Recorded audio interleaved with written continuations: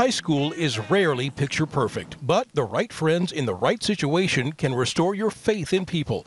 Meet 10th grader Sean Hawkins. I want to work at Nintendo when I grow up. That's why his Nintendo 3DS is more than just a toy. It's a beacon to his future, and why it hit Sean so hard when it was stolen at school during gym class earlier this month. My backpack was too big, so I couldn't even put it inside my locker, so I just put it near my locker. He was devastated when it was stolen. He even wrote a note on the school's community whiteboard begging for its return.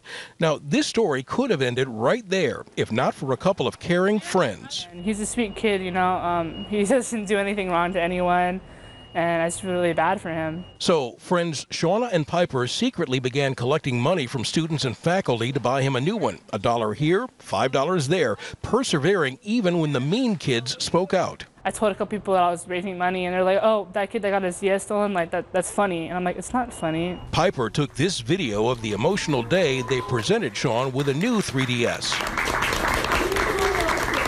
I think we need to learn to appreciate these moments and to induce them more. I never thought I would ever play a 3DS again, but those girls proved me wrong. Sean, I think, found out that people care about him and are looking out for him. And I think for Shauna and Piper, I think that the rewards of giving were pretty special for them as well. It was also a truly teachable moment, and you didn't even have to be a teacher.